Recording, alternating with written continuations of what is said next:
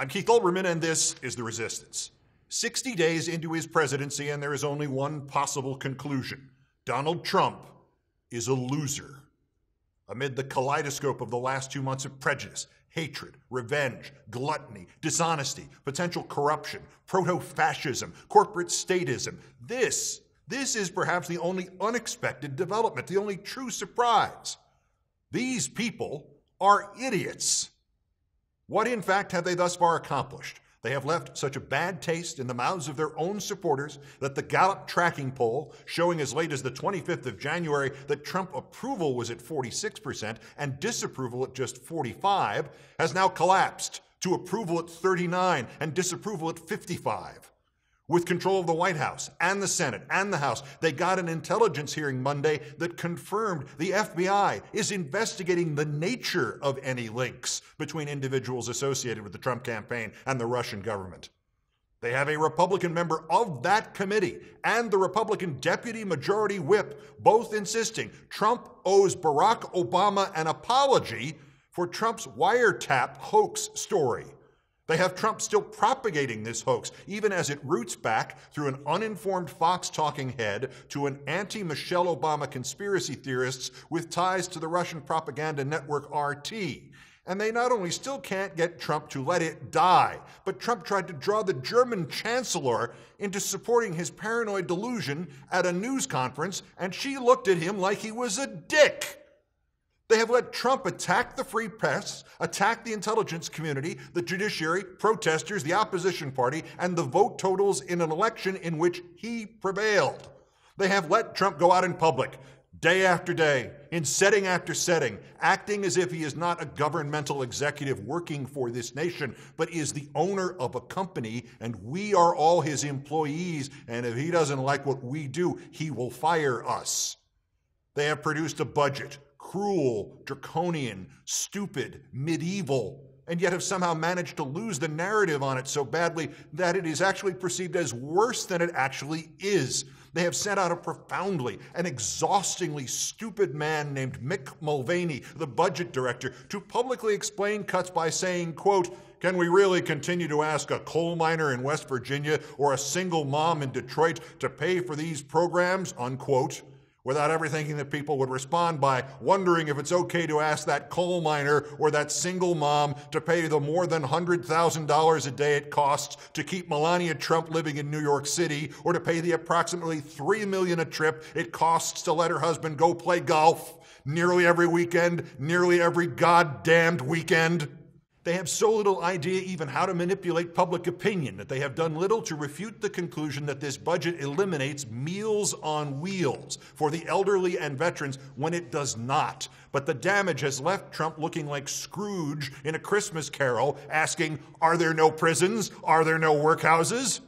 They have tied themselves to gutting health care, changing their own promises about insurance for everybody, to access to insurance for everybody, and then finally to nothing for everybody. They have sent an amateur dressed up as a Secretary of State into the middle of a hornet's nest in North Korea and China, and when the story gets out that he canceled a dinner because he was fatigued, they cannot refute that story because they themselves banned the press, except for one lone conservative website, from accompanying him on his trip. They've had a national security advisor resign and proved to have been a paid representative of the government of Turkey while he was receiving classified American intelligence, and of the government of Russia only a year before. They've had an attorney general misrepresent the truth at his own confirmation hearing and thus be forced to recuse himself from key investigations. They've had a senior advisor come under scrutiny for wearing a purportedly pro-Nazi, anti-Semitic Hungarian medal and tunic to an inaugural ball. They have tried and failed twice to impose a Muslim ban, with Trump's own words and the words of his minions being quoted back at him by the courts who stopped him. They have insisted that the ban could not wait a day, let alone a week for implementation, but then they waited 4 weeks to introduce the revised version. They have been so amateurish using those entry laws that they already do have that their operatives have twice detained the son of the legendary boxer Muhammad Ali, and they have kept for questioning the former police chief of Greenville, North Carolina, whose first name happens to be Hassan. They have been so ham-handed at the border that they publicly advertised that they would separate or begin to separate toddlers from their parents at detention centers, perhaps. They have reportedly threatened to deport a man with a Hispanic name who was born in Puerto Rico.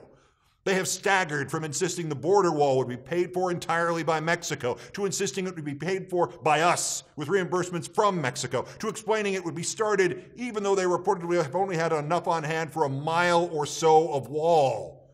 Under their inspiration, the Secret Service has become so dispirited or incompetent that it had a laptop full of Trump Tower floor plans stolen, were found to have had agents who took selfies with Trump's sleeping grandson and needed 17 minutes to find a fence jumper at the White House.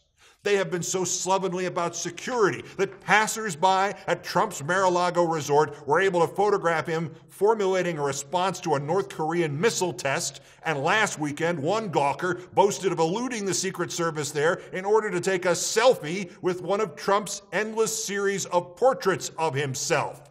They have done all this in just 60 days. These people are idiots.